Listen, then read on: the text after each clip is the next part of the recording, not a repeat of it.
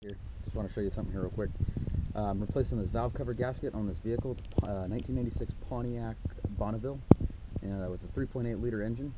And the gasket that I removed off of it is not OEM. It's this orange stone right here. Not very brittle. It actually has a lot of stretchiness to it. So this has been replaced at one point before, but yet it was still leaking. Actually, both banks were leaking. So I'm going to replace the back one as well. And I found out the reason why, at least for this front bank, this is true. And I can show you here real quick. But if you look, see if I can get some light on there. There we go. Just so you can see, oops, you can see where the old gasket was in right there. That shiny set right there. That's what it should look like right there when you put the new gasket in. But watch as you come down here, and I apologize for out of focus, it turns black right there as it comes around the corner.